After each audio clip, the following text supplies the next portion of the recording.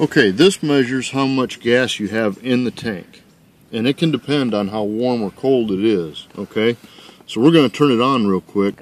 And you can see it's totally green, so we have plenty of gas to run. Okay, how did you turn it on? Oh, can you get your phone down here, see that? Okay, you turn this to turn it counterclockwise to turn the gas on, and then you run it until it stops. To turn it on? Yep. Okay. And then turn it off, turn it clockwise until it totally stops. Does that follow the lefty-righty rule? Yep.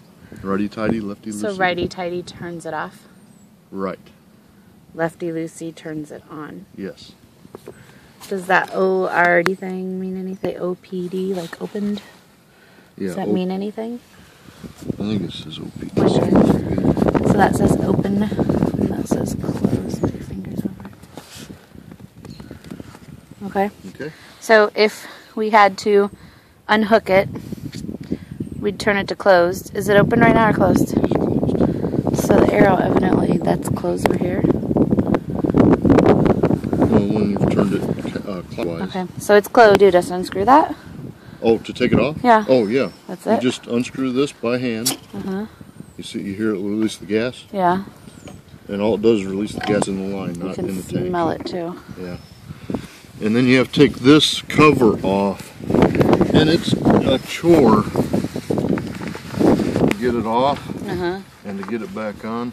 So what are you trying to lift it over? If you feel right here, right is where the screw is that tightens the holder around the tank. Yeah. And so you have to lift, and it's really hard to do. Okay. Alright. So then once you get over that, it's easy. And then once you get it over that, where that screw is, it has a fly bolt nut. Just loosen it up, take the tank off, and take it in and get the tank filled. Don't change tanks. Okay. Okay. Okay.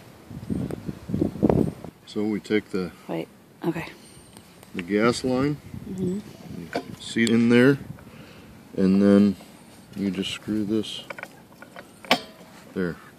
Didn't seat the first time. Screw this in. How tight do you? I want it pretty tight, as long as it's not leaking gas. You can kind of feel when it's done. Okay. This gets tight. And then if you want to check it, just turn the gas on.